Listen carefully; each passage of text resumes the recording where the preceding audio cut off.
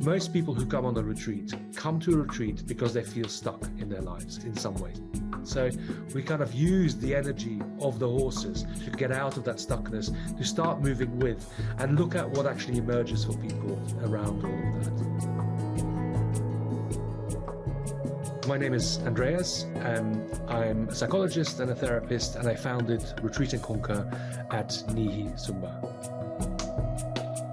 So Retreat and Conquer is a 4-night and 5-day retreat, and our hallmark for all our retreats is we work with horses.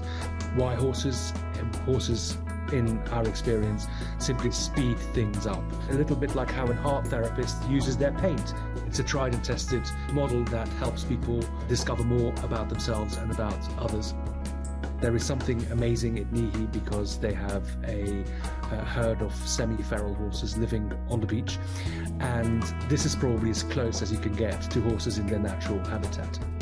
When you connect with a horse, you don't just connect with this animal, you also reconnect with a disavowed part of yourself. And that's really the kind of the precursor to looking at how things are going to perhaps change in our lives. So every day there are 2 encounters with the horses, and there's processing time. Throughout the program, we've also built in yoga practice, we've also built in massage. So there are sort of times in and times out. There's one-to-one sessions with one of the psychologists and therapists as well.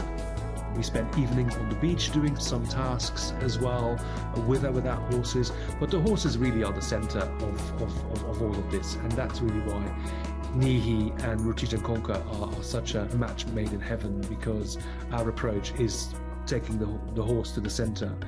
And that's also what Nihi has done in their incredible space. So Nihi is on the island of Sumba, and Sumba is a small island in the Indonesian archipelago. It has pristine wilderness, and on one of the greatest bays on the island is the incredible resort of Nihi, which has won all kinds of accolades about being best hotel in the wild, and it is an extraordinary place.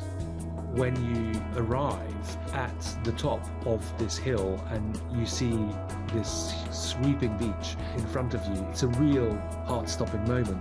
It's extraordinarily beautiful.